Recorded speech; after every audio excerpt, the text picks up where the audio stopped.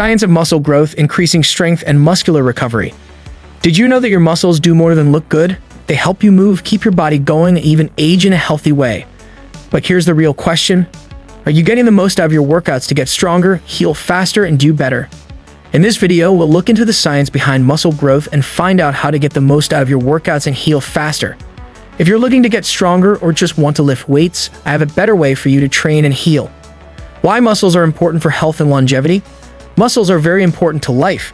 They make all of our movements possible, keep our spine straight, and are very important for metabolism and getting older.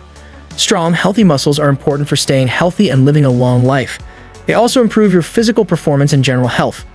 People often think that muscle mass means strength and power, but muscle quality or how well muscles work is just as important, if not more so.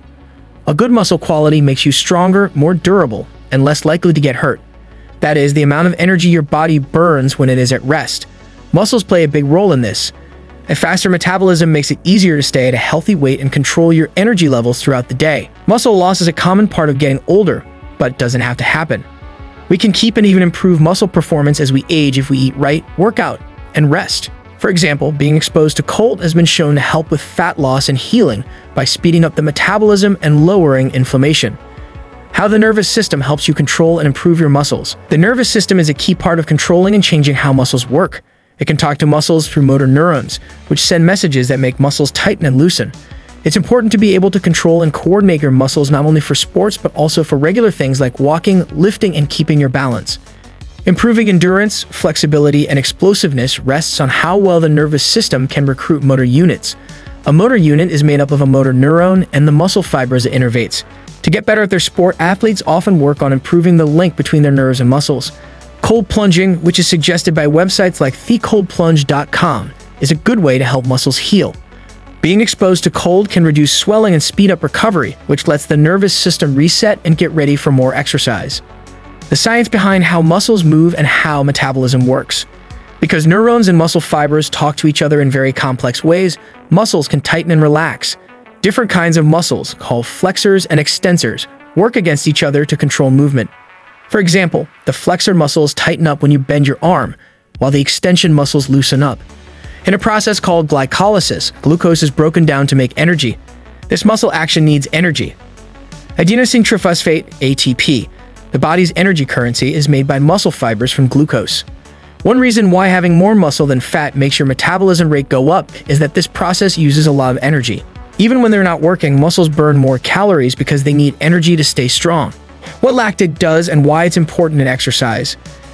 People often think of lactate as a waste product, but it's actually good for you when you work out. Lactate is a waste product that is made when your muscles use anaerobic breathing to make energy. Lactate is not dangerous. It can be used as an alternative fuel source, protects muscles from becoming too acidic, and even sends hormones that help control many bodily functions. When you push through the pain of hard exercise, lactate is released. This chemical then circulates through the body and helps the heart, liver, and brain in many ways. The feeling of being burned means that your muscles are working hard and training through it can help you do better. Why feeling the burn during workouts is good for you. During exercise, that strong burning feeling is more than just pain. It's a sign that your body is starting to make lactate.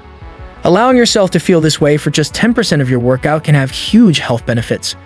The lactate that is made during this time gives your brain fuel, keeps your heart healthy, and makes your liver work better. During this time, deep breathing can help control lactate so that it keeps working as a fuel and backup instead of building up to the point where it gets in the way of performance. Even though most of the study we have now doesn't strongly support neurogenesis in humans from exercise, hormone signals like IGF-1, insulin-like growth factor 1, and lactate do have big cognitive benefits. The science behind muscle growth and strength training.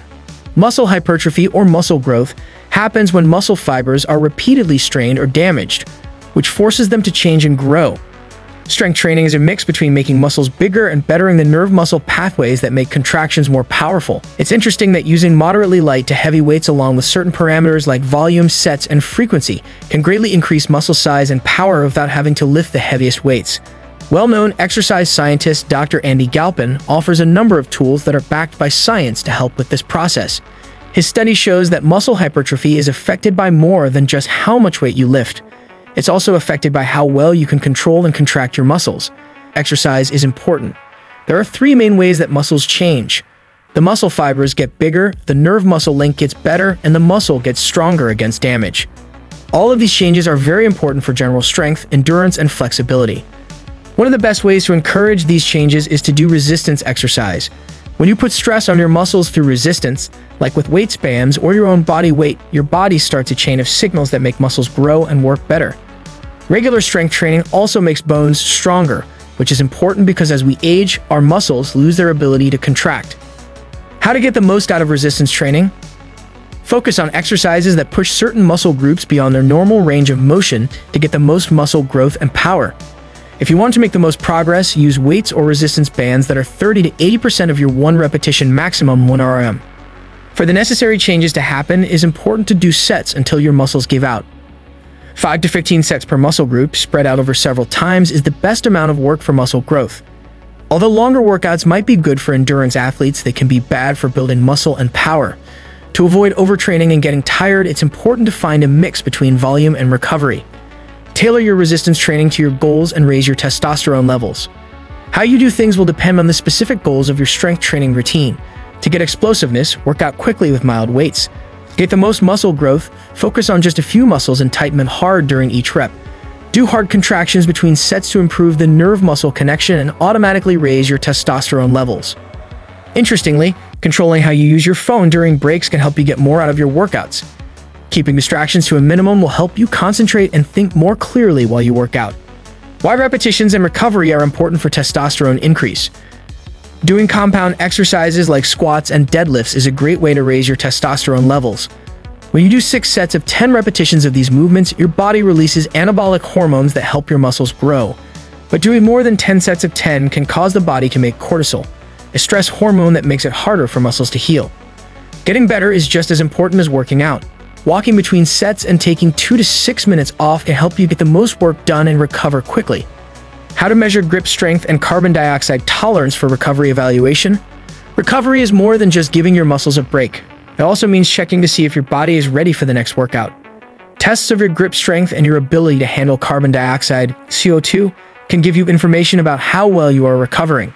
Grip strength is a quick way to check if your muscles are tired, and CO2 tolerance, which is measured by how long you can hold your breath after breathing out, shows how well you breathe and how stressed you are. A good time to get rid of CO2 is between 65 and 120 seconds. If this measure goes down, it could mean that you need to rest more before your next workout. Tips on what to eat and how to work out for the best health and performance. Besides exercise, what you eat is also very important for building strength and recovering from injury.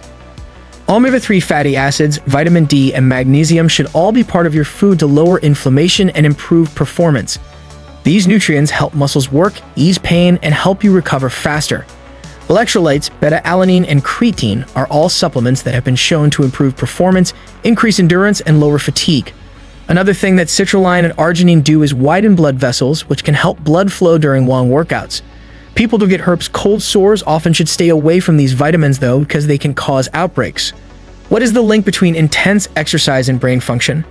Heavy exercise is also good for your brain because it helps you concentrate, remember things, and keep your brain healthy in general. Changes in hormones such as higher amounts of IGF-1 and lactate are thought to help the brain work, though the exact mechanisms are still being studied. To avoid overstimulation and burnout, it's important to carefully control the volume and length of your workouts. To improve performance and health in the long run, it's important to understand the science behind muscle growth, strength, and recovery. You can build a strong, resilient body that can perform at its best for years to come by focusing on muscle strength, using the power of the nervous system, and using good recovery techniques. Whether you want to gain muscle mass, strength, or endurance, you will get long-lasting effects if you train, eat, and recover in a balanced way. If you found this video helpful and want to learn more about optimizing your health, strength, and performance, don't forget to hit that subscribe button and turn on notifications. Stay tuned for more tips and science-backed strategies to take your fitness to the next level.